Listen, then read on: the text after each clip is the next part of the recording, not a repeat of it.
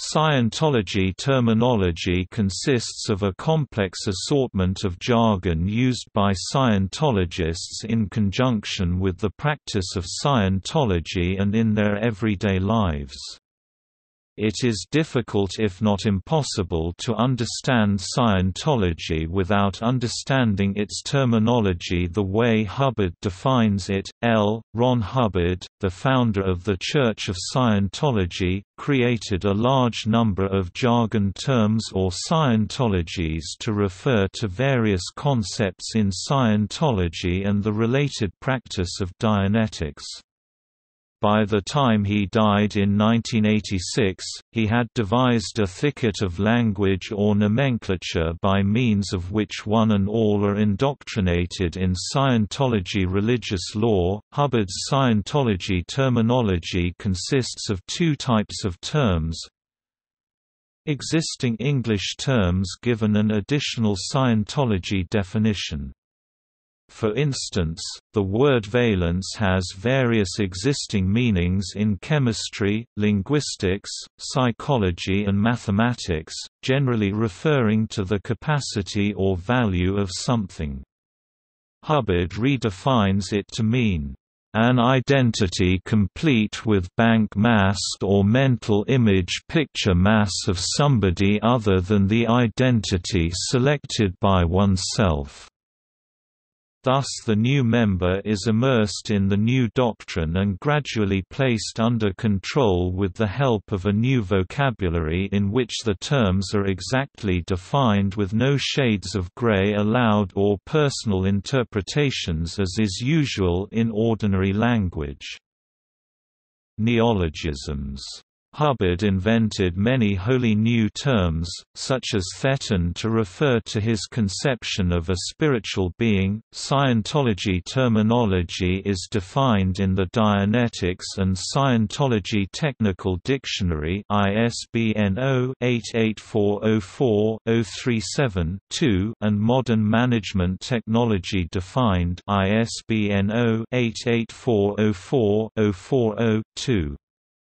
The latter is known colloquially within Scientology as the Admin Dictionary. Between them, the two volumes reportedly define over 3,000 Scientology terms in over 1,100 pages of definitions.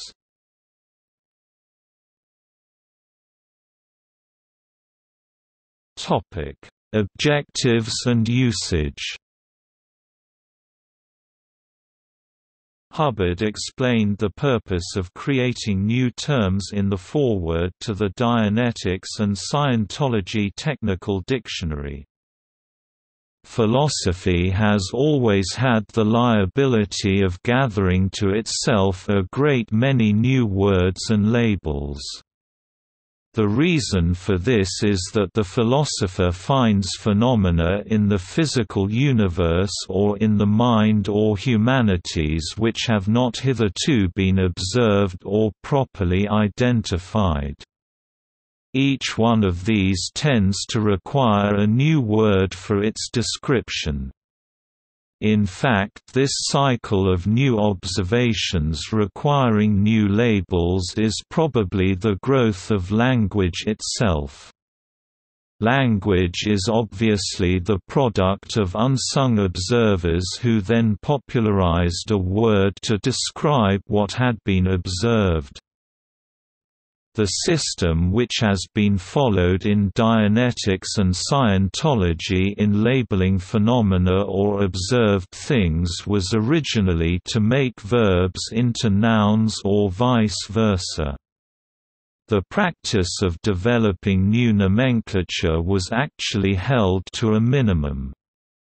However, it was found that many old words in the field of philosophy, when used, conveyed to people an entirely new idea.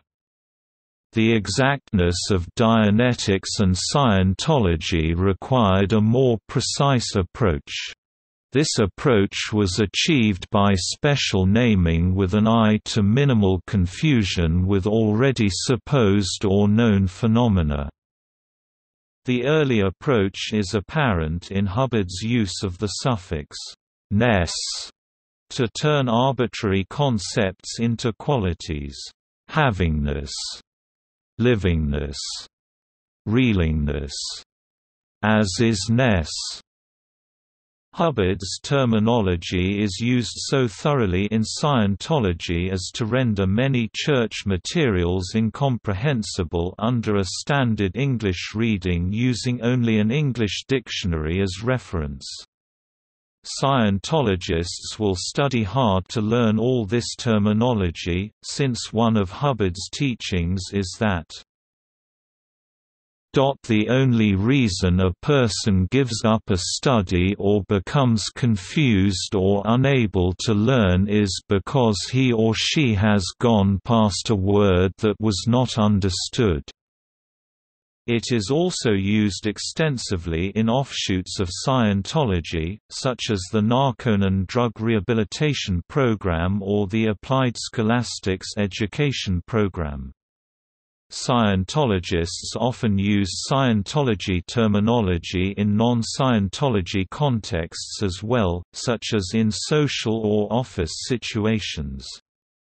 This can actually wreak havoc for a member of the public hears the word communication coming from a Scientologist and he thinks he understands what communication means, but the word communication in Scientology is a highly technical term which has very little to do with what is generally considered communication. Communication is not the only word that has a special meaning in Scientology, but it is the most important one. There are other words such as technology, administration, logic, ethics, control, etc. that have a specially unique meaning in Scientology. Some critics of Scientology, such as Bent Corydon, assert that the use of loaded language, e.g., criticizing Scientology equals hidden crimes, is a manipulation tool. Psychiatrist Robert J. Lifton defines loaded language as a technique used in brainwashing. The structured language places more requirements on the student to learn concepts and words, shifting responsibility away from the top administration and the creator of Scientology, as well as inhibiting the student's own personal power of choice in thinking, since he cannot make his own personal interpretations of the meaning. Only Hubbard's meaning is valid. Period. So the indoctrination boils down to, "Do what Ron says." Equals. Topic: Scientology nomenclature. Equals. Nomenclature begins in Dianetics, where Hubbard uses Basic English and some adjectives as nouns to obviate the necessity of having to explain the old to understand the new. With the exception of the biology definition of the word engram, which differs from the commonly accepted medical definition, most terms used in Book 1 do not have existing meanings in English. The word percept exists in the English language, but the word perceptic seems to be unique to Scientology, as in the superpower Perceptics Rundown, a series of procedures designed to enhance a person's ability to perceive as a spiritual being while exterior to the physical body (OBE). When developing the nomenclature of Scientology, Hubbard tended to use the same words used by the general public, e.g., affinity, reality, communication, knowledge, responsibility, control, etc., with a new definition and a meaning which is peculiar and exclusively Scientology. The British philosopher and logician Bertrand Russell asserts, "Provided our use of words is consistent, it matters little how we define them." However, L. Susan Stebbing declares, but the use of a word already familiar in a certain sense to express a sense different from its original meaning and liable to be confused with it is apt to lead to unfortunate consequences. It is difficult not to slip back to the original meaning, and thus to perplex oneself and others with apparent paradoxes, and even to fall into obvious falsities.